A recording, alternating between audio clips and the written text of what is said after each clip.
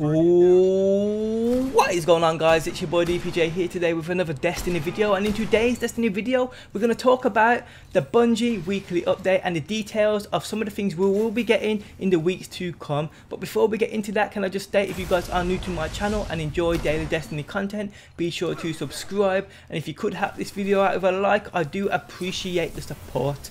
Now, this weekly update was dropped a couple of days back and it does contain some very interesting things. Now, I won't quote it all. If you guys want to check that out, I will link it in the video description. I will just quote a few things that Bungie have mentioned in this video which I find the most interest in. Now, this is quoting Bungie here.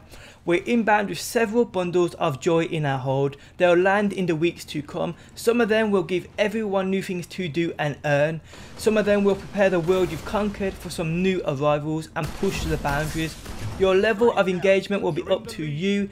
Each of us finds our own level in Destiny. They also quoted, here are some things we've mentioned: channels for talking to match-made teammates if you so wish. Exotic weapons are stronger and more interesting to upgrade. New gear to let you slip into something a little more legendary. That what waits in the dark below. Here are some things we've kept secret until now. New shaders for your gear, ways to preview items before you spend your glimmer, greater chances of showers in public spaces, adjustments to some arenas that need better traffic flow, new economies to equip you with better upgrade materials, fixes, patches and other visible technical evolutions, some other tricks up our sleeve, maybe even a more generous cryptarch. Now, some of the things that they've actually mentioned in the actual update seem very interesting to me. We've got channels for talking to match-made teammates if you so wish. I'm guessing this is to do with strikes. When you go to play a strike by yourself and it puts you in a team of 3, maybe there's a channel like game chat where you can all speak and basically use teamwork, etc. And then we have exotic weapons are stronger and more interesting to upgrade. This one sort of throws me off. I know eventually, I'm thinking it is with the Dark Below, we will get in something called Exotic Weapon Core, which is basically something that lets you upgrade your weapon to make it even more powerful, so it can be up there with the standards of level 32 enemies. But I'm not sure what this means. It sort of throws me off. This does. Exotic weapons are stronger and more interesting to upgrade. I don't get what that actual states. I mean, if I've got a fully upgraded Vex Mytho class, what does this mean to me? I'm not too sure. If you guys have any more details on this, let me know down below in that comment section.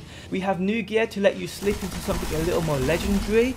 I actually made a video talking about the speaker and the speaker's emblems. If you buy them and equip them, will they give you a buff into certain things, finding more materials, finding more legendary engrams, etc. I actually debunked this. I brought one that supposedly made you get a better engram drop. I went looting and I just proved it was utter bullshit. This what they've stated though: new gear to let you slip into something a little more legendary. Maybe what we all want from the actual speaker, maybe the same sort of thing. We're just gonna have to wait and see.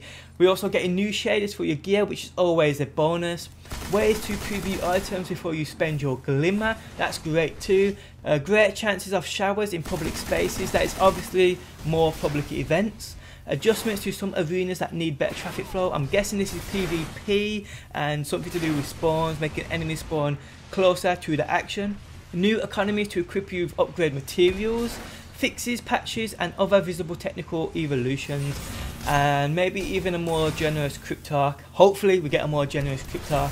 But like I said, some of these actual details I can't wait for, and they will be coming in the weeks to come, so expect a massive update. Tell me your thoughts on these guys down below in that comment section. I'm curious to see and read what you think. Like I said, the full update details is in the video description if you guys would like to check it out. Thanks as always for stopping by. Drop a like, I do appreciate the support, and peace out till next time. Peace!